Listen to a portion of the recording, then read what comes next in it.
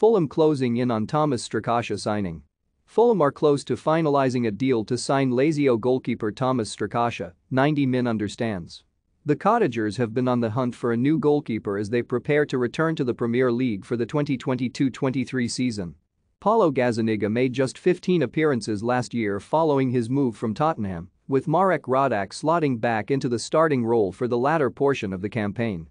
90min previously reported that they had explored re-signing Alphonse Areola from Paris Saint-Germain after his successful loan spell in West London during the 2020-21 campaign.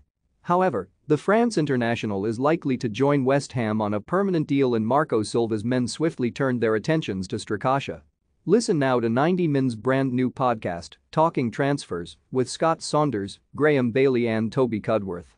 This week Harry Symeou steps in for Scott, and the trio discuss the futures of Bukayo Saka, Rafael Leo, Romelu Lukaku, Calvin Phillips, Youri Tielemans, Alexander Zinchenko, Rafinha, Gabriel Jesus and more.